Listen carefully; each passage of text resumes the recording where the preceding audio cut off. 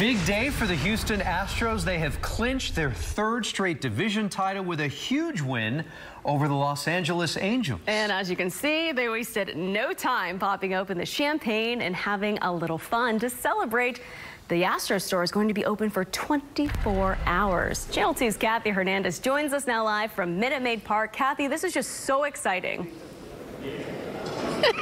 Absolutely so exciting. Astros fever is heating up for sure, and fans, even the smallest ones here, are loading up on their postseason gear.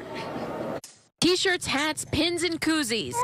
Astros fans, even the smallest ones, are loading up. I have our littlest Astros fan with us today, so we're just getting our newest gear. On the official AL West Division Champions gear. I have to get caps for my son, my daughter, me, their shirts. What about me?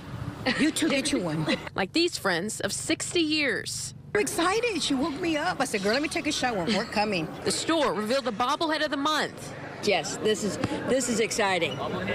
This is because it's a nice one too. It's got Altuve with all his trophies and everything. A collector's big score. I think the orbit on the train was the first one, and so this is hopefully the last one. It's getting expensive. The hottest items, the orange October Rain T-shirts and hats, the same ones the players wore during the post-game celebration Sunday. So it's the first time it's ever happened. The locker room T-shirt was orange, so we're really excited, and people have really responded to it, and it looks great. The Astros beat the Angels to clinch their third straight title. Fans believe this is just the start.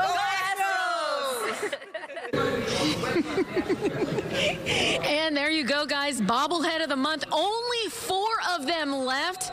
They are selling out like hotcakes. Only 4 of them left. They only had 300 and they're $100 each. But the collectors, they just went for them quickly. The store closes at 7 o'clock. What do you think about the Astros?